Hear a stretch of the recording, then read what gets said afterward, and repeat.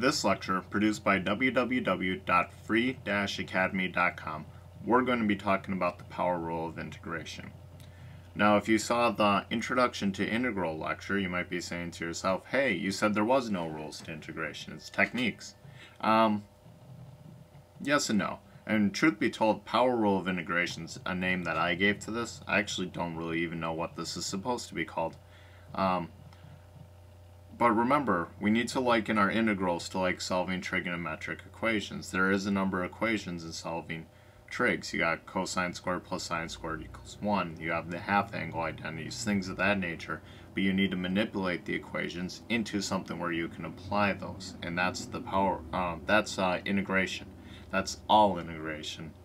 So before we start learning how to do this in really complicated things, we're going to discuss our half angle identity equivalents.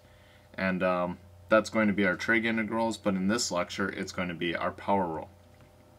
Now recall from the derivative that the power rule says that the derivative of x to the n equals n times x to the n minus 1. For integration, it's going to be the integral of x to the n equals x to the n plus 1 divided by n plus 1, all of it plus c. And this is literally the exact opposite of each other, but you will notice that the n in the derivative would not equal the n in the integral. And let me show you this. Let's take the derivative of x to the fourth.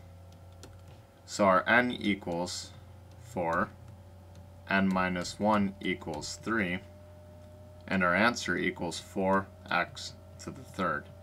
Duh. I mean, we've been doing this so many times, it's such a duh statement. But now let's take the integral of 4x to the third.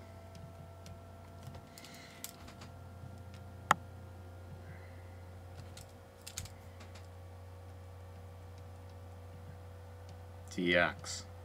Well, notice our n is just whatever our n exponent is, so n equals 3, and n plus 1 equals 4. Taking these n's and putting them into the formula that we have up here, we have x to the 3 plus 1, 4, over n plus 1, 4. And this, of course, is multiplied by the 4 that we had as our constant, plus c. And this all simplifies to x to the fourth plus c, which is exactly what we were looking for. So the difference between the n in the derivative and the n in the integral is just the 1, but that follows logically because you're actually working with different numbers. So I'm going to bring up a new note here, and we're going to run through let's say like 5 practice problems so you guys really have this down.